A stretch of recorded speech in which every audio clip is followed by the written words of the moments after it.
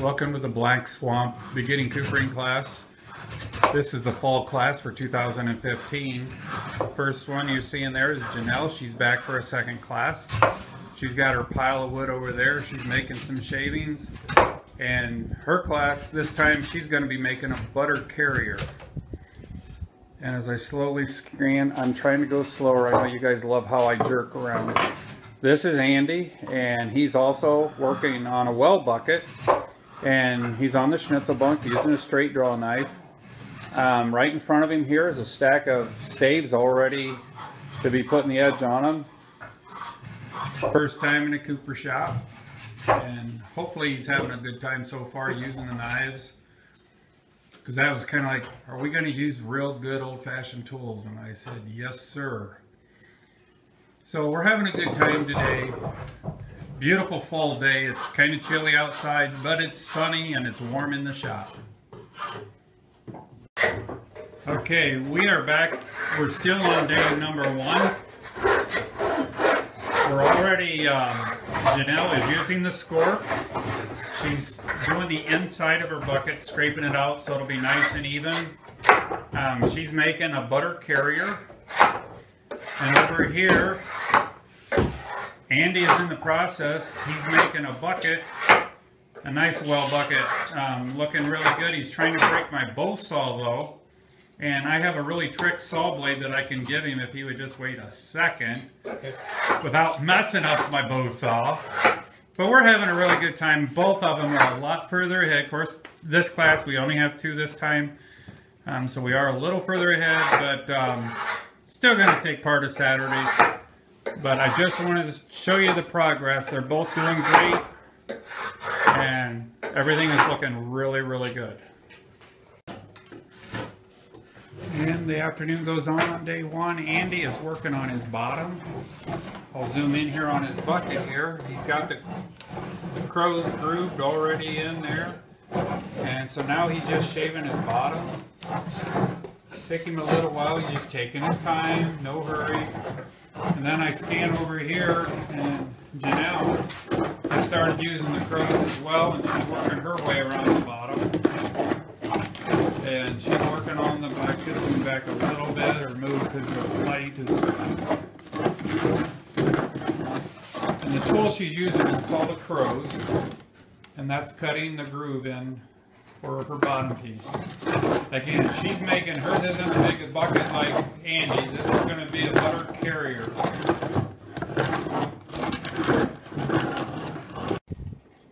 Good morning, and we're back on day 2. We're in the beginning coopering class. Fall of 2015. We're in the Black Swamp Cooperage at Sauder Village today. I'm zooming in here. This is a bucket made by Andy. And one of the good things I wanted to show you today is Andy is actually doing his own banding. And right now he's using a knife to shave it down a little bit. He's making a lap joint. And while he's shaving that, he's got to do both ends. Right now he's doing one. He'll flip it over and do the other. So I'll scroll over here to Janelle today. She's working on her butter carrier. I'll first show you the lid. The lid is done. I'll even pick it up a second here and show you. It's a nice thick heavy lid to keep all the bugs out. And then here she's using a scorp. She's blending all the outside edges together so there's no lumps or catches on it. She's making it nice and smooth. The good part is both of them showed back up today for day 2. That's a good thing. But everything is going really well. Class has been great. And this is going to be an incredibly looking bucket and an awesome butter carrier. And we'll check back in a little while. Okay, day 2 is actually starting to wind down. Andy has done a great job this morning banding his own bucket. He's doing the lap bands. And right now he's getting ready to measure for his final band. You might, if you have to, you can drop that down a little bit, the metal one. I think it's all right for right now. Okay. Yeah, once you get that on there, you'll know. Yep. But he's going to use a pencil, draw his line.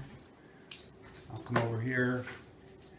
You draw that line, you measure where you want it to end up, and if you make your back cuts right there, that's where you'll end up with it. And it'll fit just about right on the money. Now he's measuring the overall length. He'll have to probably chip off a little bit. He'll do that over here on the other bench. As long as he makes sure he splits off the right piece. Well, it's kind of obvious. So he kept his thumb on there. Okay, we just got a little wood chisel. He'll set that there and give her a good whack. And there it goes. Don't worry, folks. He's cleaning the floor anyways.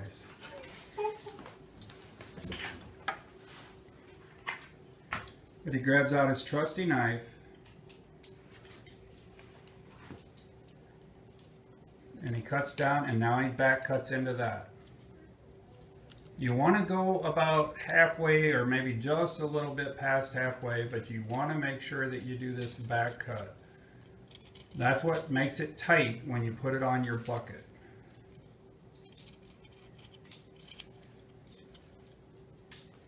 And it always helps to have a really sharp knife.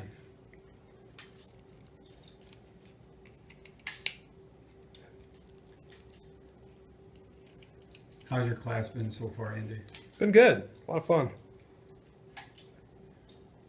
And not to ignore Janelle's over here. She's working on her bands for her bar carrier. How's your class been going? Awesome. This is Janelle's second class, so she knew what to expect.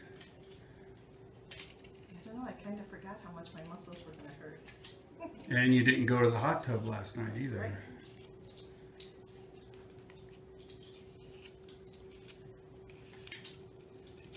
And now what he's doing, he's just peeling that end. We're using a lap joint, so what we want to do is you want to thin down the banding a little bit so they lay on top of each other and don't create a big bulge. Just makes it overall look better. I'll come back here on his bucket here. He's already got 3 of the 4 bands on. But that's the joint he's working on. He's just making a nice little lap joint. And now he's doing his last little back cut on it. Great thing about Andy is he is an engineer by trade, so he's a kind of a perfectionist.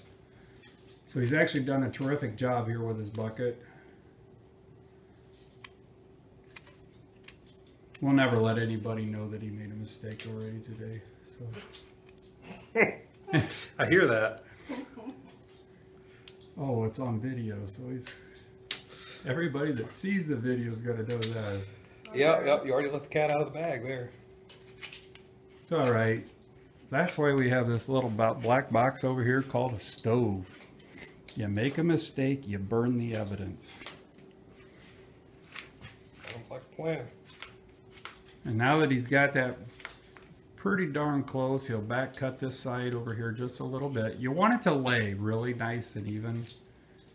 You don't want to go too far because it makes it really brittle, but the banding we use is a reed band, and it really is strong when you put it on. And now he's gonna put his trusty knife away. He had some experience with drawing knives and stuff before he came to class, so both of these folks have had a really good time putting the stuff together, and they've done a good job. Overall, their pieces are going to be great. And now he's going to fit it on his bucket, and I think he took it too far. Turn this around real quick.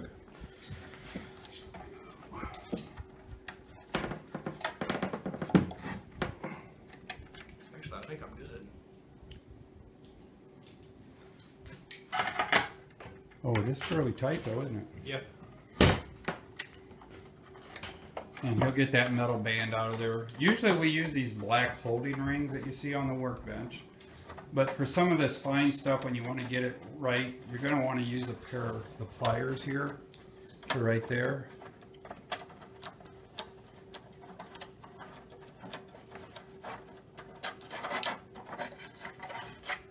Pulls that off. And it's looking pretty good. I think he's going to do some fine tuning with it. But that's how we band our buckets. And it'll be strong and last for years to come.